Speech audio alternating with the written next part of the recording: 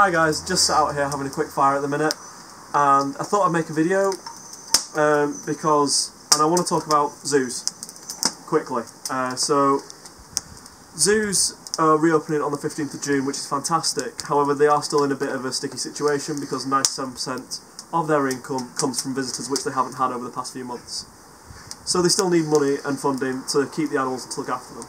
So me and a few friends from Reece Heath University, and most of us are on zoo management, have decided to do a bit of fundraising to try and help out Chester Zoo and get them back into a bit more, of a stable situation. We're only 5 people, we can't do a lot, but we can do something. So there's me, Beth, Ellie, Ross and Doug. Please guys, there's a link down to the Just Giving page in the description.